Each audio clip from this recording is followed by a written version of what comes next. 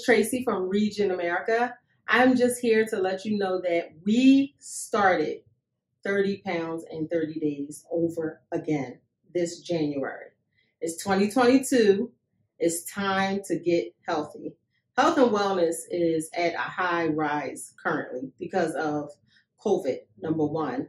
Number two, it's going to boost your immune system. Number three is called lifestyle change. So you will have this change for the rest of your life. I lost 30 pounds in 30 days, and there are some other individuals that did as well.